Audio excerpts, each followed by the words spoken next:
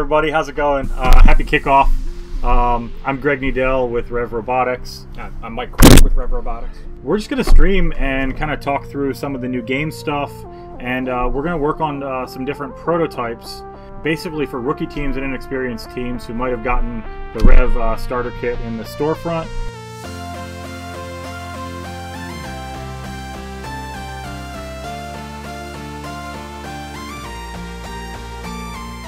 So we're talking about a little bit of ways that you can latch on and kind of get back onto the lander and also deploy yourself off. One of the things that really came to mind was our linear lift system. So we have one of these in demonstration that is a multiple stage lift.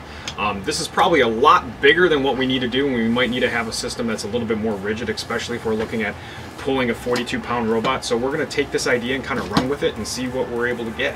Hey guys, just checking in on our linear slide. So the general concept is we have two pieces of extrusion with another longer one sandwiched in between. We have a lot within the one kit. We're using the slides are on each side, and we also have our little buffers in the middle here. So this is a relatively rigid system. So then we're going to be able to hopefully latch on and lift ourselves back up to that lander.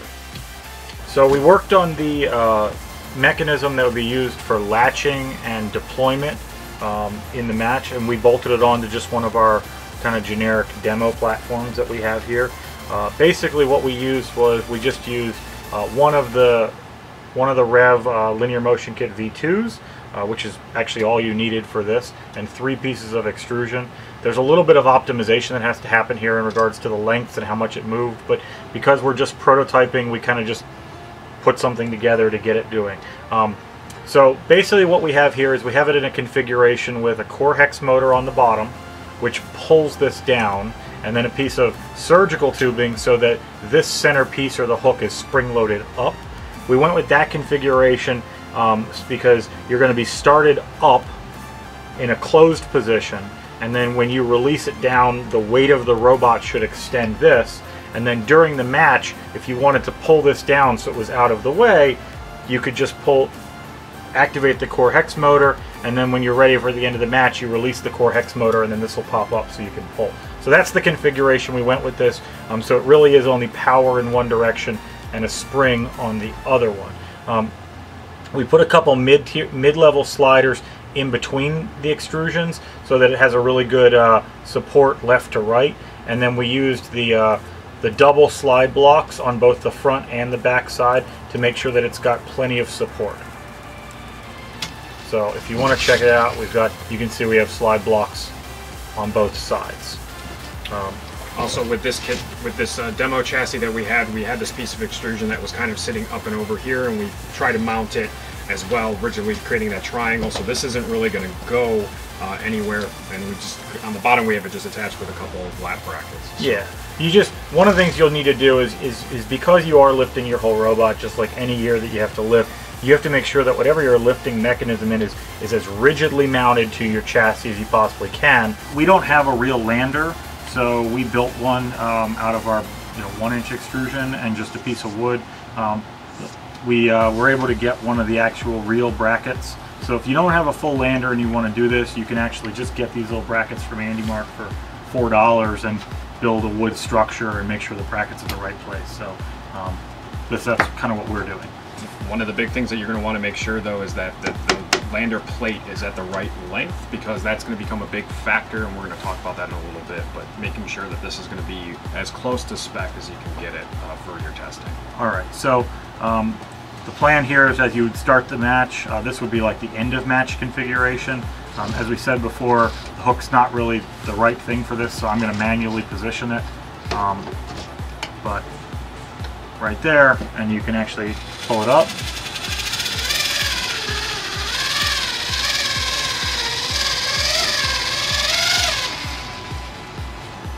Okay.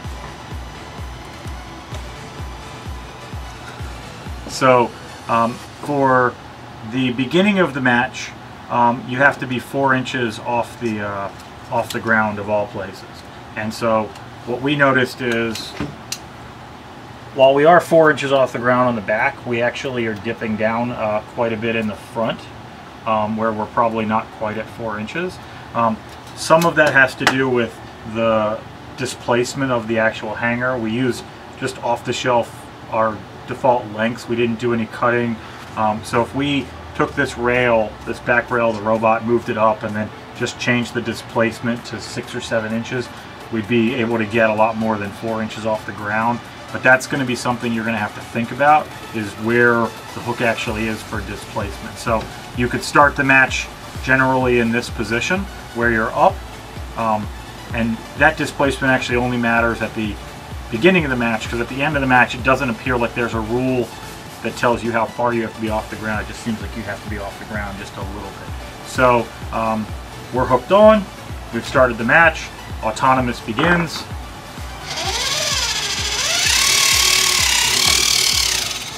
And so you do that, and then you can basically just slide off. If we dropped it off. If we dropped it enough, yeah. Yeah. So then you can just drive off.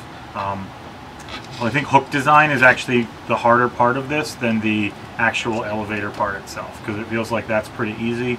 We haven't tested this with a 42-pound robot, but if you are going to build a really heavy robot, make sure that you've got enough that everything is built to that scale of mechanism. One of the big things that you would want to check out is our motor guide. It has a lot of the power and also talks about how to actually come up with those calculations for how much weight that you have within your system to make sure that you have enough torque so your lift is going to be able to work and be successful on the field. Yeah, the other thing that weight comes into play is about back driving. Inherently, because of the ratio that we are just doing 1-to-1 on a core hex motor where the string is wrapped around the hex shaft. Because of that, this doesn't back drive, but this robot's really light. So if your robot was a lot heavier, it'd be probably more inclined to back drive. So you may want to consider adding like a servo with a little latch on it, because you really don't want to stall the motor, and especially when you start the match, your motor won't be able to be powered to hold you up. So that's something else to consider, is how are you going to be hanging both before the match and after the match if your robot's not actually giving any power to the motor. So you have to consider how that's going to work. But overall, we think that with just 3 pieces of extrusion, the linear motion kit, and then a couple extra structural pieces to make sure that it's really solid, we were simply able to build a robot that can lift itself off the ground at the end. Hey, so the next thing that we're wanted to talk about was intakes and pickups.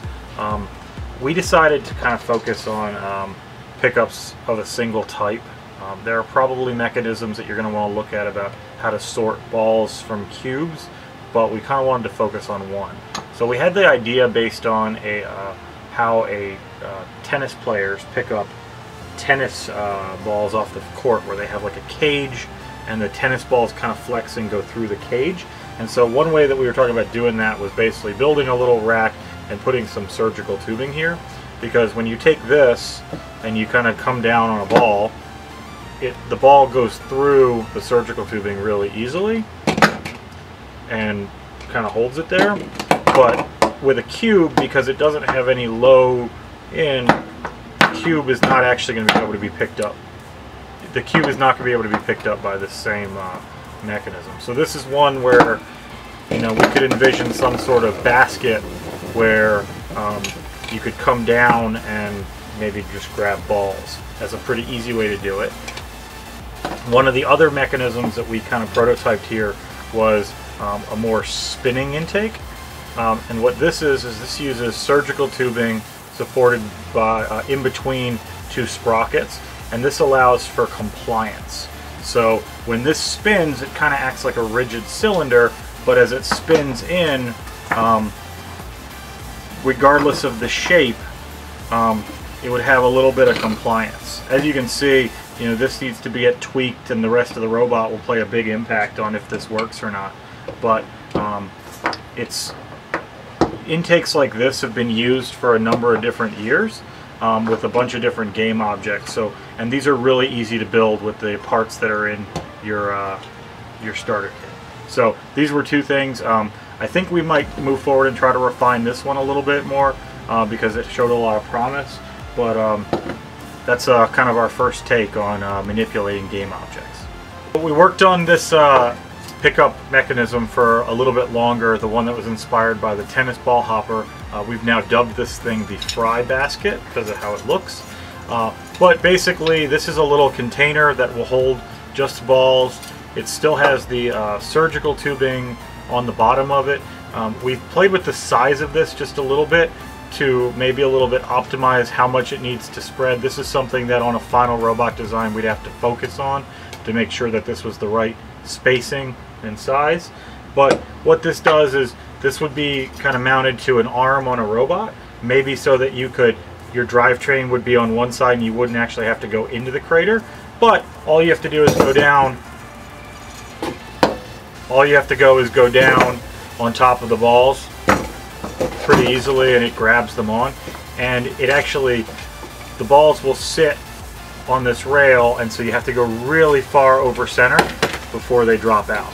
So since the crater wall is directly in line with the lander's ball side, the idea of a robot with an arm that could go over here, kind of slam down and just pick up balls, and then reach back over and then score them in the lander might be a really decent, accessible thing for a lot of rookie teams and teams that are looking for a pretty quick way to get a bunch of points. This is a standard 6-wheel drive drivetrain using the kit wheels, and this is the type of drivetrain you can build from our kit.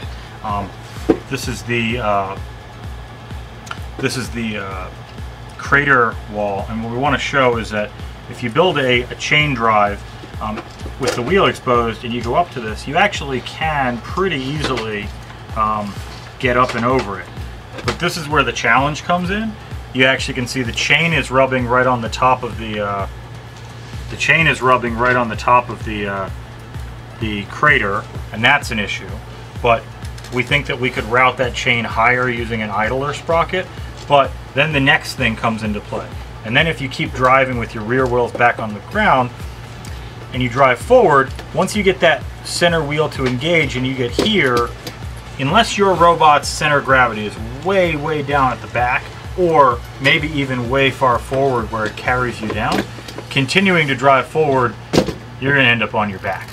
So center of gravity is actually going to become one of the biggest challenges with drivetrain design. Checking back in here on our drivetrain, we've taken our 6-wheel drive drivetrain that had the 90mm traction wheels on it, and we've converted it to a 10-wheel drive with 60mm wheels on it. So we did that to get more points of contact with the ground, kind of following the same premise as like tank treads. And so what I wanted to show you was, as this goes up, you can actually tell it will definitely work better to have more smaller wheels than one bigger wheel. We still have to worry about the center of gravity of your drivetrain, but if you'll notice, this drivetrain will do this 2 different ways, right? So if you do it front ways, where in this case the center of gravity of this drivetrain is all the way at the back, as you go over this thing, mind you this is not powered, you'll notice that you get to the back here and you're still very, very backloaded, right? So the second you come off, you're still likely to tip. But if you go at this the other direction, right, where now the center of gravity is more over here, and it goes up and over, by the time you reach the clearance on the 3rd wheel on each side, it actually wants to tip in. So if climbing into the crater is part of your strategy, making sure that maybe a smaller wheel setup where your center of gravity is biased towards the inside of the crater when you approach it might really make a big impact on your drivetrain decision. A couple of things we noticed. While this thing definitely goes over the crater wall much easier, we also now have this problem where we can't turn. So one of the things that's our next version of this prototype that we would probably do if we were going to continue with it is we would want to vary the height of these wheels. We have these variable adjustable mounts, so we can adjust the height of all the individual wheels, maybe give it a more curved shape, or maybe drop the center 3 and leave these 2, or lastly maybe even go as far as to put omni wheels in a couple places on this actual drivetrain. So there's a couple new manipulations on it, but I think that if you want to get a simple drivetrain that can get over into the crater, if that's part of your strategy, you might looking at doing something like this, but you're going to need to modify it so that you can turn on the open floor. We're wrapping up our build day today, and I just wanted to kind of do an overview of everything that we've done, just to kind of see all the ideas. We built a really simple lift that can manage doing the latching and deployment for your team on the field. Still some work that would need to be done on the actual hook itself. We did the fry basket pickup, which does picking up of balls for manipulating those, and also we have a regular kind of style intake, which also works. We have the 10-wheel drive, which seems to do okay on the actual crater wall, but you know, this is what we've been able to do in about a day, and so we know that your team can kind of take some of these ideas, and over the next week or several weeks and months, you'll be able to expand these and make them your own. You definitely have to figure out how to system integrate this into an actual robot, but we hope that these ideas that you can build mostly with stuff from your REV starter kit really help your team as you're moving throughout the season. Yeah.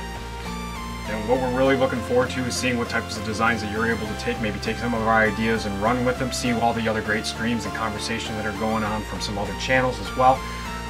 We're really excited to see the competition. This game's challenge looks like a good one. Yeah, so good luck, have a great season, and if you ever need any help or anything, feel free to check out our guides and also reach out to us. We're always willing to help and support. Good luck. Yeah, have a great season.